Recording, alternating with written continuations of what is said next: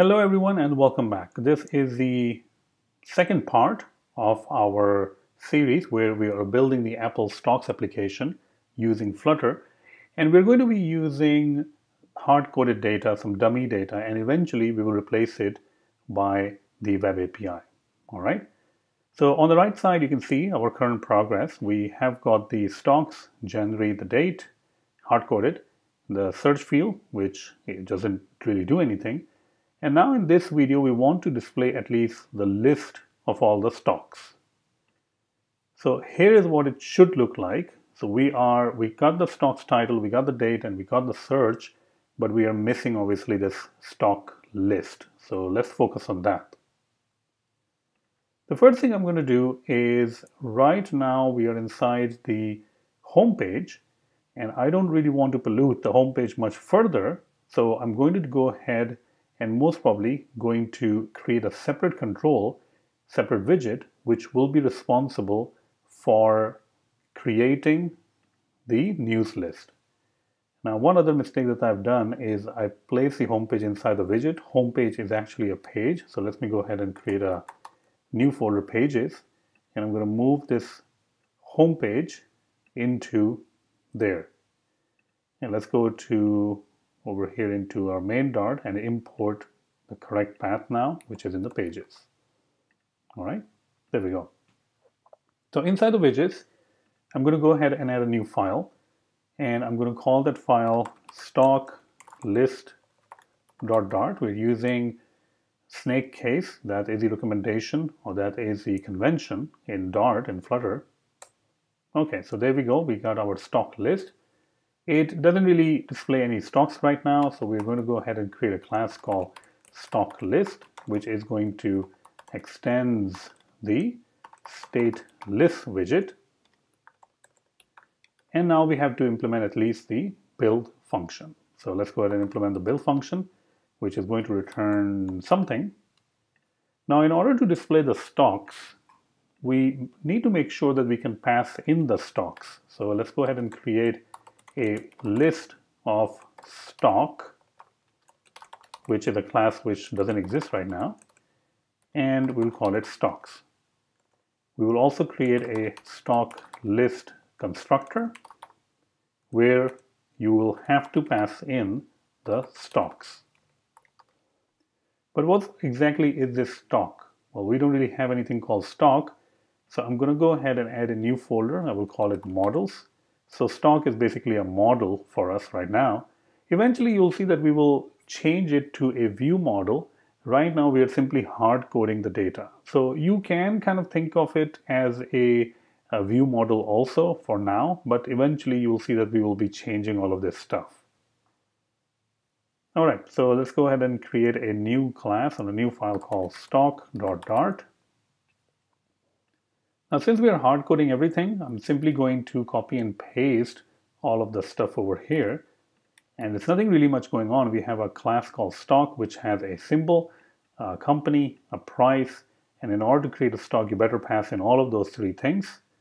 And we have a static function, getAll, which simply returns hard-coded information, hard-coded stocks. So now if I go to stock list, I can go ahead and import the stock.dart file. There we go. And now we have our build function. You can see it's not really displaying anything. It's returning simply null or nil. Now we can go ahead and create our list over here. Now the reason that I am creating a stock list as a separate widget is that we can reuse that later on. And the only way that we can reuse that, or the only way to work with stock list, is to pass in the list of stocks. So the parent, which in this case is the home page, will eventually be somehow getting the list and then passing the list to the stock list control or the stock list widget. So let's get started. I'm going to go ahead and return the list view dot separated.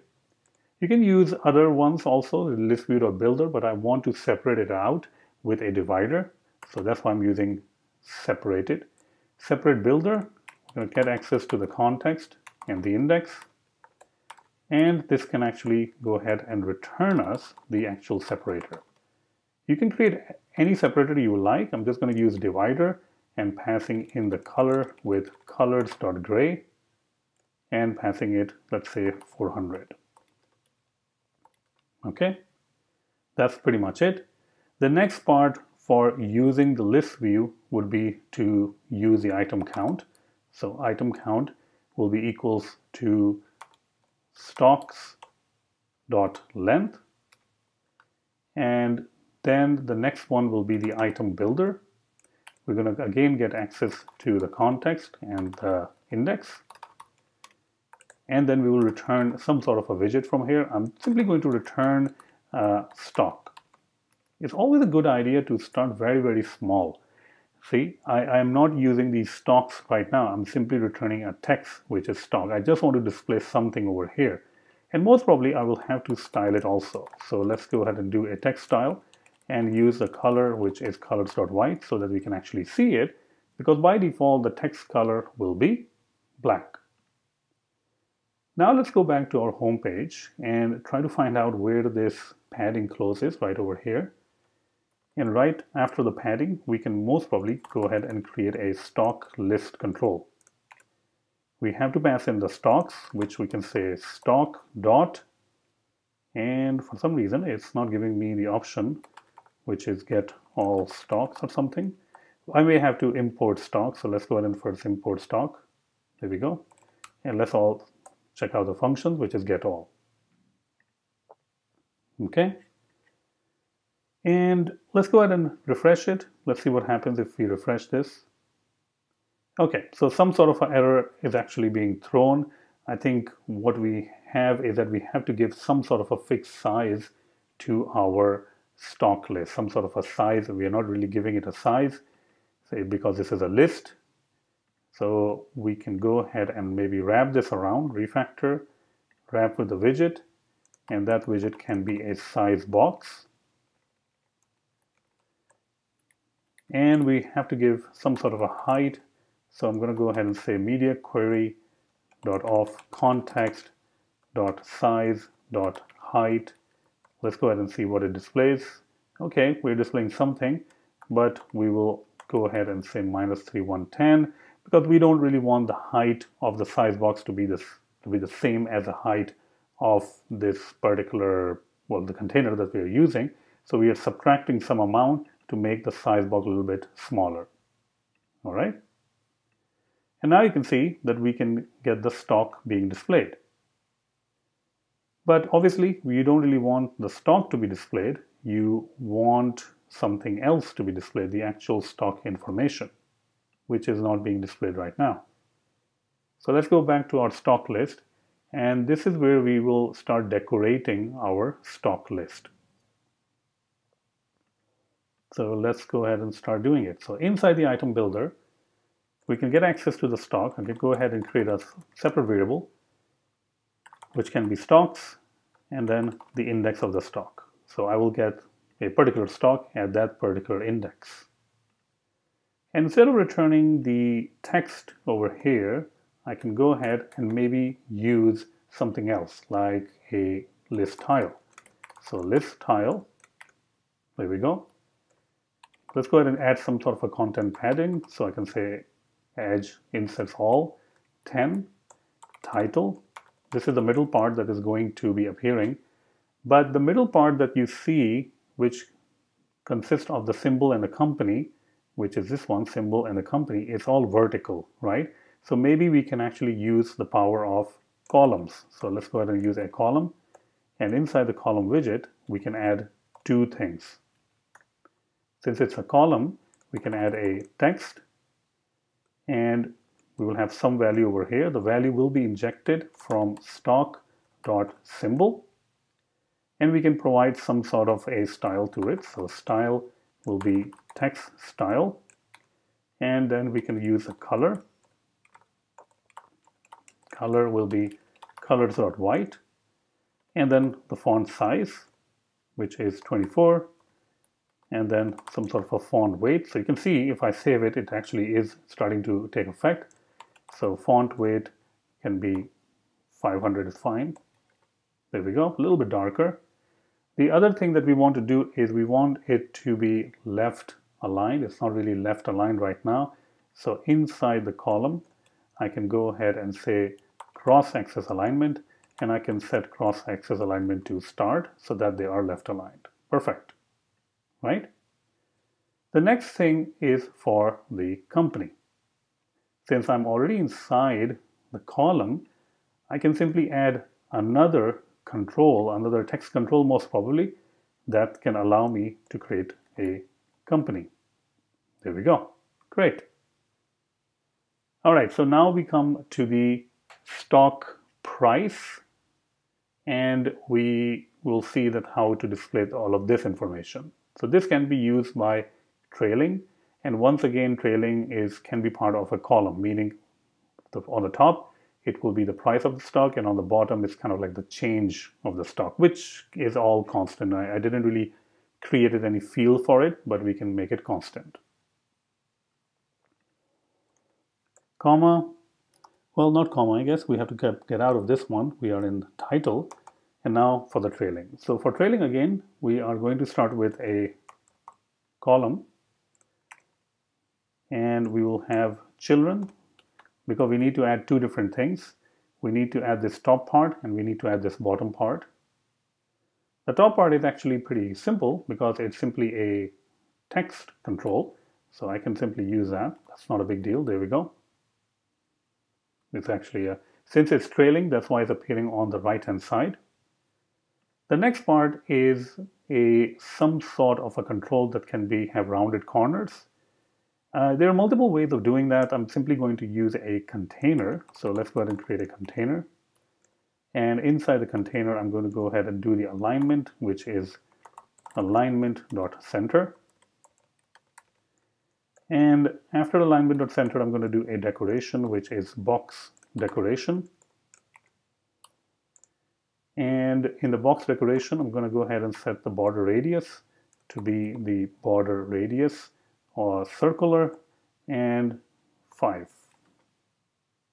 Okay, nothing really is happening over here right now. All right, so color will be colors.red. All right, most probably I messed up somewhere. That's why it's not appearing anything. Okay, let's see where am I messing it up. Trailing width, blah, blah, blah. Okay, so we haven't really specified the width of the container, so that's not a big deal. We can specify the width of the container is 75, and we can supply maybe the height of the container also to something. Let's say 25 is fine. There's no value in the container right now because the container doesn't really have any child, and we can actually add a child, which can be a simple text control. And I don't really have any value to assign over here, so I'm simply going to hard code it with something like this one is fine. And style can be a text style where the color will be colors.white. And make sure to add a comma. So there we go. And you can see that it is definitely scrollable. Now, why did we leave out this bottom part right now? The reason we left out this bottom part is that eventually we will be having the news to be displayed over here, right? So this is it. This is how you will create the listing, the stocks listing. Now, nothing over here is dynamic, meaning all the data is actually coming from our stock file, which is all hard-coded data. But it's a good idea to have some sort of idea, some sort of a picture of how it will eventually look like when we are getting this data from some external source, like a web API. So this part is done. Now the next part is what we're going to move on to actually creating the news part of it, the bottom part, which you can see a little bit of over here, the business news part. And we're again going to use hard-coded data because we just want to see how it will look and feel like, and then we can go ahead and start replacing our stocks as well as the news.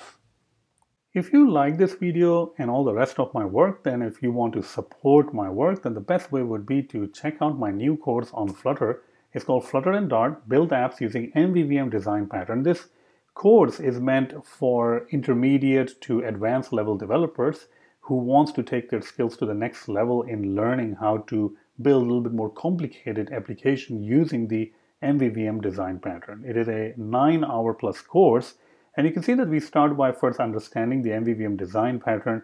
Then we dive into the news application, which fetches the actual live news from the database, from the web API. And then it goes to the Place Finder application, which integrates with the Google Places as well as Google Maps. The City Care application is actually pretty cool because it allows you to take pictures and also take pictures or select pictures from your photo library and then upload it to a custom server. So it's actually pretty cool. It uses the DO library to upload all the pictures. And then finally, you have Hacker News app. You already are familiar with Hacker News. We're going to make a clone of Hacker News application.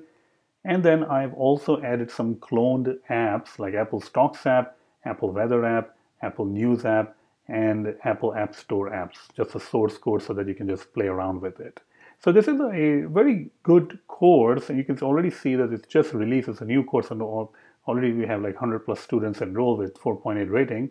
And I really do want you to enjoy this course. So please take a look at the YouTube description. You'll find a link and click on the link and you can get the best discount. The best way to get the course is to use the link that is in the YouTube description. And if you have any questions, please let me know. Thank you so much, and I really hope that you enjoy the course.